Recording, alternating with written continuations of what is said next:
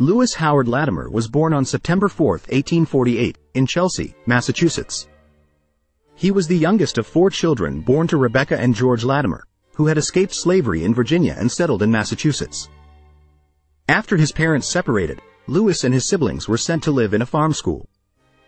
At the age of 16, Lewis joined the U.S. Navy and served as a landsman.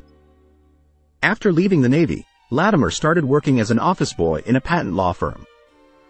His talent for drafting patent drawings was quickly recognized, and he was promoted to the position of head draftsman. In 1874, he co-patented an improved toilet system for railroad cars. He also worked with Alexander Graham Bell on patent drawings for the telephone. In 1879, Latimer moved to Bridgeport, Connecticut, and was hired by the U.S. Electric Lighting Company. While there, he invented a modification to the process of manufacturing carbon filaments for light bulbs, which reduced breakages during the production process. In 1884, he joined the Edison Electric Light Company, where he worked as a draftsman and expert witness in patent litigation.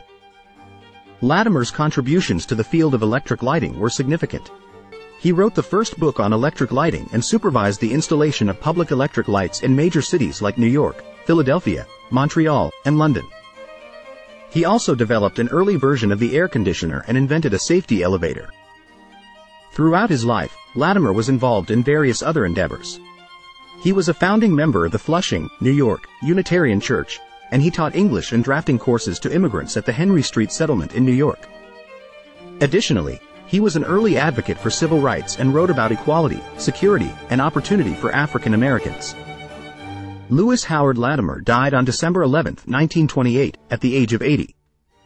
His legacy lives on through the Lewis H. Latimer House Museum, which was once his residence and is now dedicated to honoring his work as an inventor and engineer.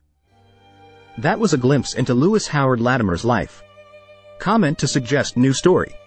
Like and follow for more.